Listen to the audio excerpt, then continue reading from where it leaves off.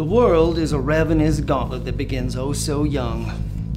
This little fella is completely unaware that he's about to enter the modern-day gladiators arena for toddlers. Daycare interviews. So we, his parents, are tasked to start him off with a solid victory.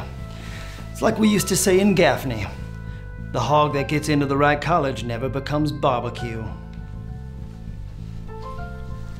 This is gonna be a good year for us.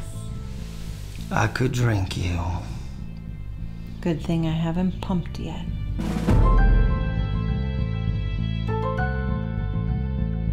Meet Linda Samsonite, owner of the most prestigious and sought-after daycare in the entire metro area. Billionaire progeny have been rejected for something as simple as taking a crap on the floor and not in a toilet. Personally, I have a lot of respect for an animal who can't be broken. I wanted to tell you in private before the others arrived. We have only one slot available. Looks like we've got a good old-fashioned dogfight on our hands. But with babies.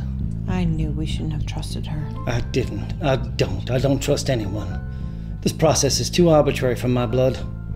Sometimes winning by default is still a win. Oh no, his allergy. Isn't she magnificent? It's like we used to say in Gaffney. She'd be fun to have sex with. You didn't tell us Jeffrey had allergies. Meet the prize pedigree pony, Pippin Sandstone. Grooming a child for private daycare is not unlike grooming a horse to win the Kentucky Derby. Just the right amount of petting and pressure will get your horse to perform.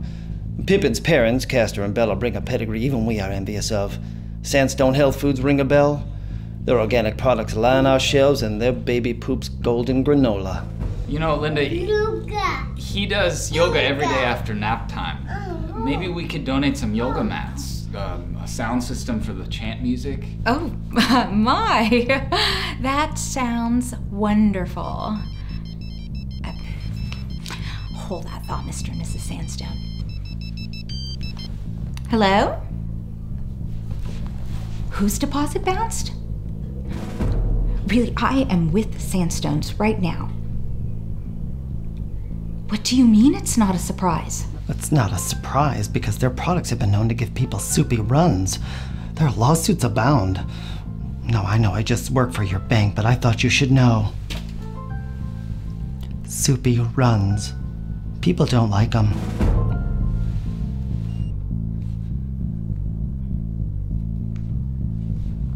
I am sorry, but I will not be able to make a decision today. As a daycare professional, soupy poop problems are a huge concern of mine. I will be in touch.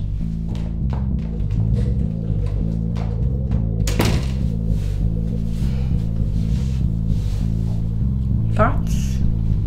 Oh, I'm just planning how to make my scheme a reality. Is it all worth it?